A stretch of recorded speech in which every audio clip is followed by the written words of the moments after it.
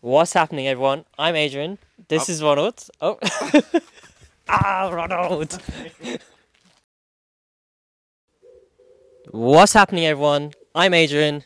And I'm Ronald. And welcome back to What the Pun. Hey, second Second take.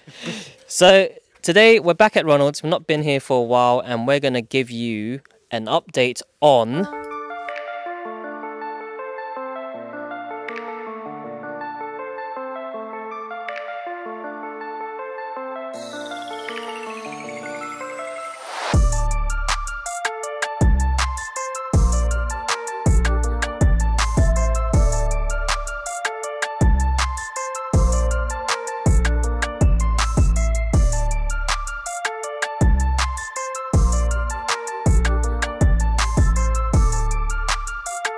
So yes, Tappy are very cheap Mark IV Golf GTI, and I think last time we did a update on the Mark IV I think GTI. it was like February.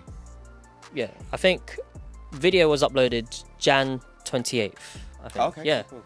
Wow. Is that Yeah. long ago? It's been a while. It's been a while, and yeah. So we got some good news, and we got some bad news. So, shall we go over it? Yes. What would you like to start off with? So, how about we start off with some good news, Ronald?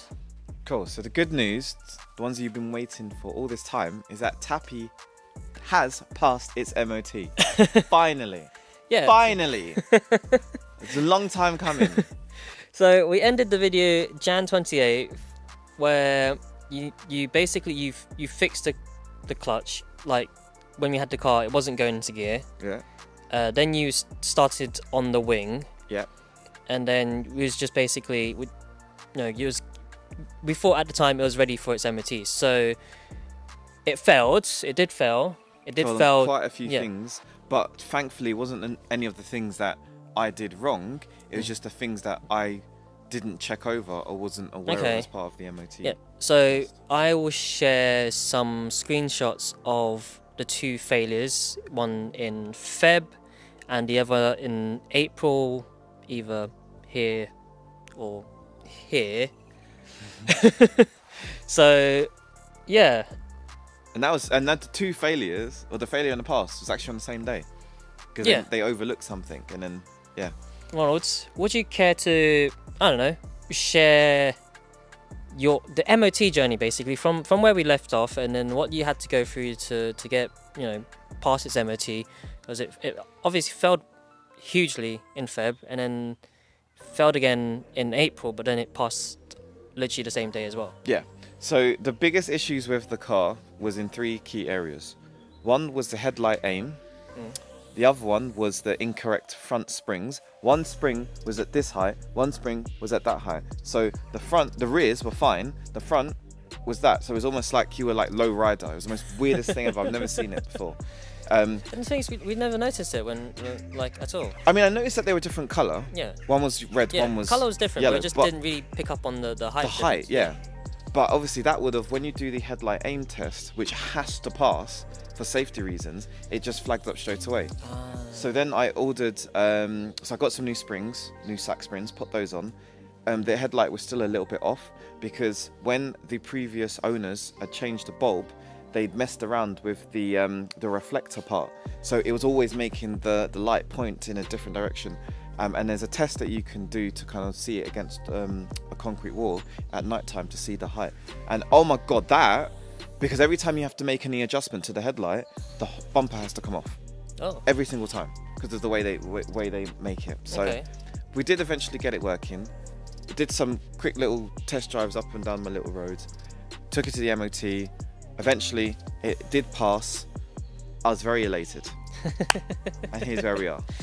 So yes, eventually Tappy did eventually become road legal, and that's the best part of this whole journey, because it took a while to get this car ready. Seven on and off 7 months.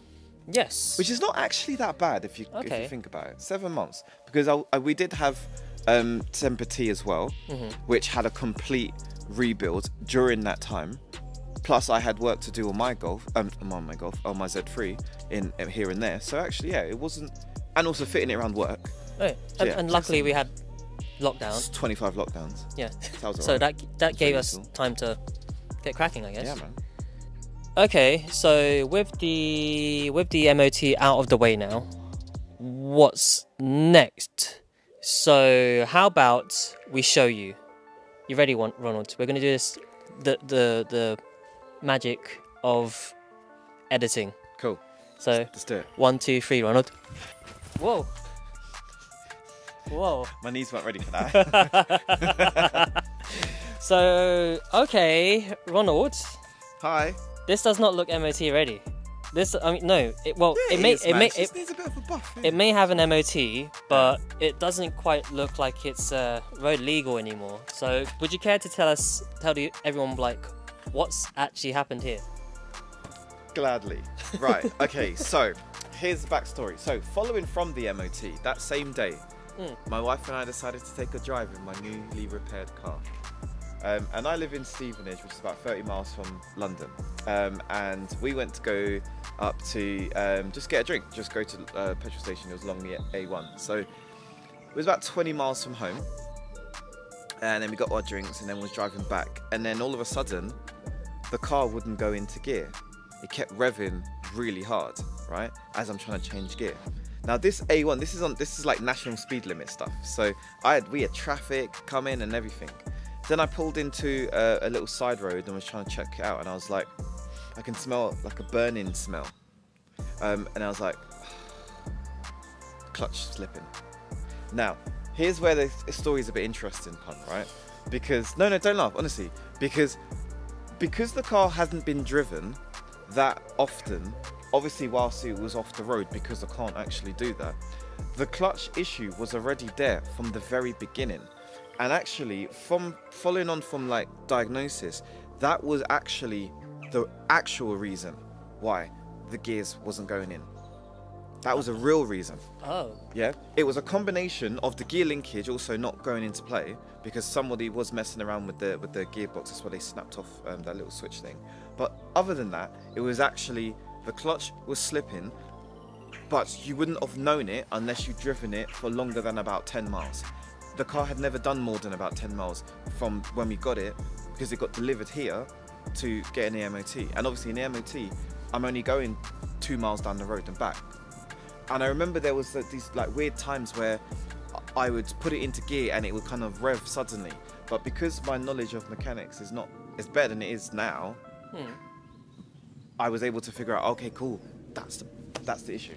So yeah, so at a clutch slip issue, we limped back to Stevenage. Very scary actually, because I had my wife in the car with me. I had this big articulate lorry behind us as well. Oh, wow. I had hazards on pretty much most of the way. It was mad, right? So when I got home, I was like, that's it, I'm done. The car was a good project, but a lot of money and time has been put into it, taking away time from other projects that should have been started by now. Okay? Yeah. So, yeah, I said, you know what? We'll go. Do you want to know the costs? Why not? Why not? It's safe to say Right, this car is cursed. It is the curse of Tappy. It's a money pit. Yep. And I think the best option would be to walk away and accept our losses. Yep. And also accept that it was a big learning experience as well. Yeah. I've learned about bodywork. I've learned about changing springs, shocks. I've learned about getting an engine to run smooth. I've learned about fitting an exhaust. I've learned so much about this car, and really that was the whole reason why we bought this car. But the added benefit was to be the car will eventually run around. We'll take it to the Nürburgring, we'll crash it into a ditch, and I'll leave it on the Nordschleife, and I'm like, see you later, I'm going home, bye. Yeah, that was a real idea. You're not going to crash the TT though? No. Okay, good. Cool. Got an update on that actually. Oh. Stay tuned. Make sure you like and subscribe. One future video, you'll find out about how Tappy's getting on. Thank you, Ronald. You're welcome. Cheeky plug in there. So yeah, just wanted to point out, we're missing an engine here, so my arm is right through this right now. Yeah, so let me lift this up for you guys so you can see. So yes, no engine. Now, the fortunate thing with cars, right, yes, is that... What are we doing with this, by the way? Why is the engine missing? The engine is missing because we're breaking the car down. And I'm selling all the bits. The bits that bought and paid for and is fitted to this car will get resold. And then all the bits that came with the car that can be salvageable, like pipes and wiring looms and power steering pumps, things like that, all of that stuff gets sold off separately because there's still a big market for this, for cars like this. Yeah, I'd say so. I mean, it's worth more as it in broken down than it is actually driving on the road. We picked up the wheels and the boot off off the used market. Exactly. Yeah. So yeah, that is now the look. We've got a little grasshopper in there. Hello, grasshopper. You right, mate? You right? Don't get crushed, yeah. Don't get crushed. Yeah, try not to. I feel like you're gonna get crushed. Yes. Yeah, move on. Oh, there you go. Oops. Oh. Your boots misaligned, Ronald.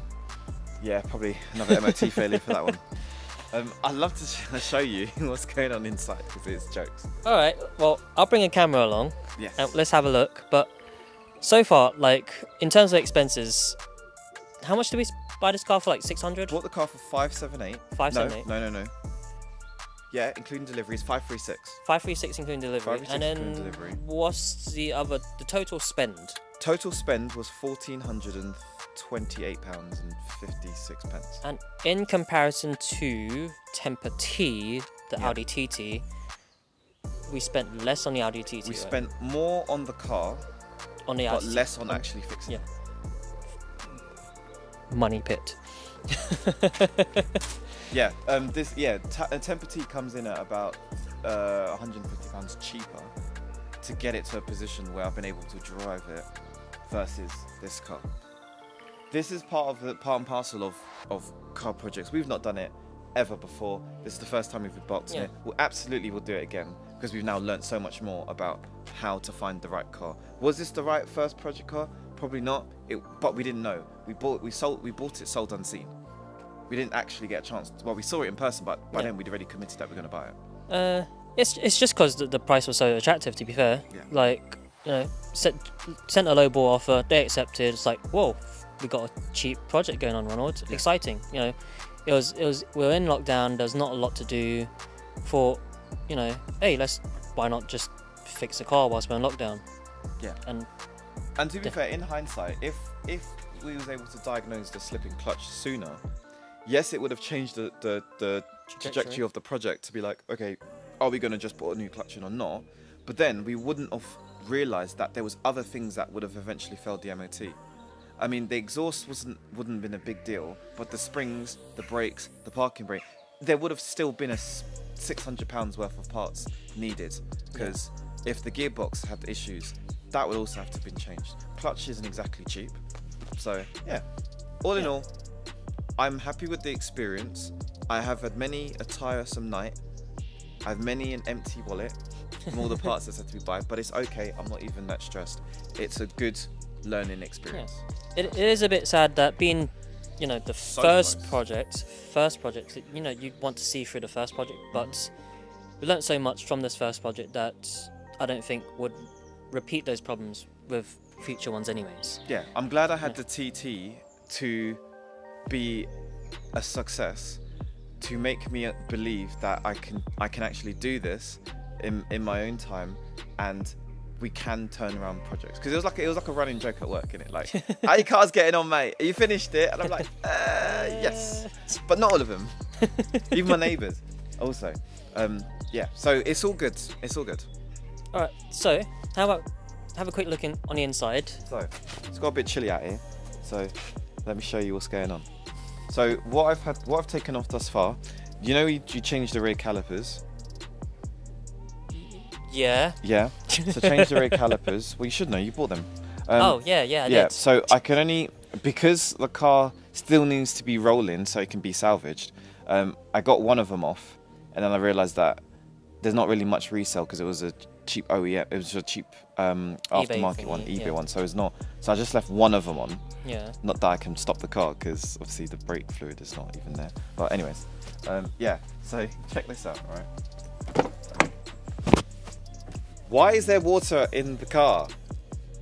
You haven't seen this yet. Oh shit! There's actually literally water in the car. Where's that coming from? I have no idea where it is coming from. It doesn't have a sunroof. The only thing I can think of is that the leaves are backed up in the blower motor and it's coming through there every time it rains. Jeez. Yeah.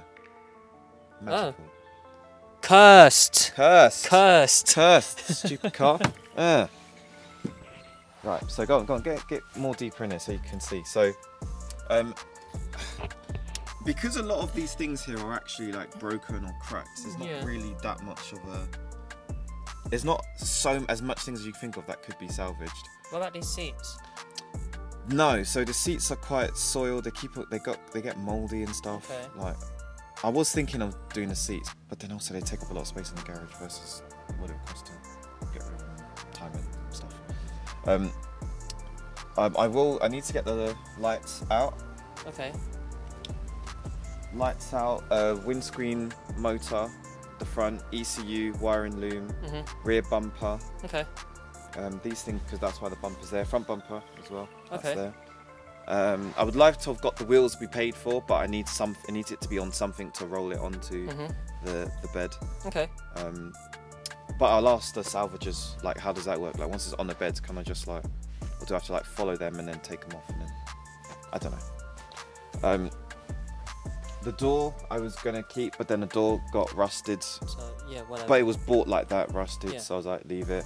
The speaker you mentioned, the speakers were aftermarket, but they got corroded over time. Okay. So not actually like great quality either. What I have salvaged, I've got all the parts that I've bought, bar this, because that was the precious window that we took ages to obtain. Which I'm going to try and somehow get that off. I don't know how I'm going to do it. Wing mirrors. Wing mirrors? Wing mirrors? Yeah, I don't think it's worth it. No? No. For the effort, maybe not worth it. Yeah, and that's the other thing as well. It's when you're breaking down a car, you also got to think about the effort. Like, how long is it going to take you to, like, for example, those brakes took way longer than it should have to take one off. I was like, it's not really worth the hassle. But like the exhaust section, pretty much all of the exhaust up till the cat, that's out. Wiring loom's going to come out. Engine, there's so much stuff off this engine that can be reused for other builds. I'm not really a fan of just throwing something to a landfill. I like to salvage as much as possible. So you got a fair bit. Okay. Got a fair bit. Cool. Will we break even? Absolutely not. But at least we'll get some of it back, and then we can roll that into another project, and hopefully that project can yield the profit back. That's the way I'm thinking of it. All right. Thank you, Ronald. Cool. Yeah. So, okay. That is the story. That is it. So that is the bad news. So bye bye, Tappy. You'll be going off to a better place, maybe. I don't know. I don't care. Hopefully recycled and making a change to the environment, hopefully, in a good way. Yes. Yes. Ponos is very much a believer of restoring older cars and giving them some more life. Hence why I have a 22-year-old BMW Z3. Okay. And it's still running on the road. One of like 47 in the whole entire country that's still actually running. It's crazy when you think about it. So, that is all for this week. Hopefully next time I catch up with you, we'll have some very exciting news, but can't tell you now. Lip sealed. Lip sealed. So, if you want to know what's happening, make sure you are subscribed. Click on that notification bell as well. So, for this week, that is all. Take care. See you all. Bye bye. See you later.